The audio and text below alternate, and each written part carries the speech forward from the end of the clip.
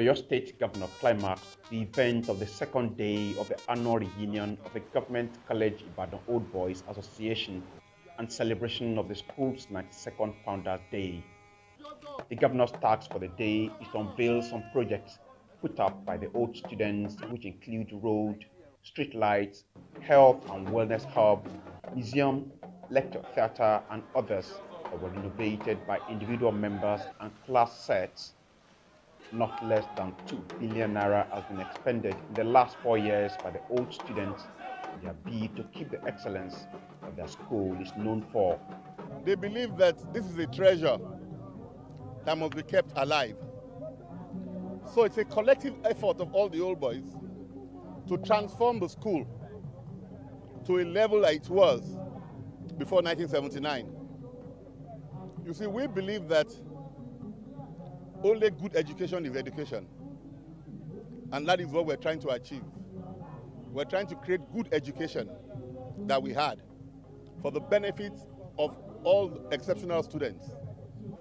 They have enjoyed a good relationship with the Oyo State government in their quest to keep the glory of their alma mater. According to the leadership of the association, they realized that the public sector alone cannot deliver the required quality of education if the reality of available resources is anything to go by. We believe that the school will be better managed if handed over to the old boys to run. And we've received a lot of cooperation. And you could have heard that even the former president of Nigeria, President Olusegun Obasanjo, echoed the same position. Even governor of Ogun State made the same statement. This is almost like a massive construction site. Everywhere you see one project or the other going on here. Being championed by the old students of Government College Ibadan, I think most of us will have one or two things to learn.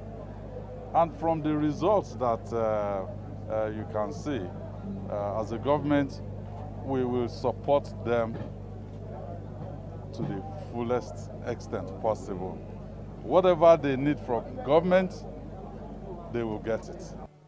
Part of the event of the day was a Thanksgiving service and an award of excellence to worthy members in an atmosphere that reminds the majority of those in attendance of their good old days at the college.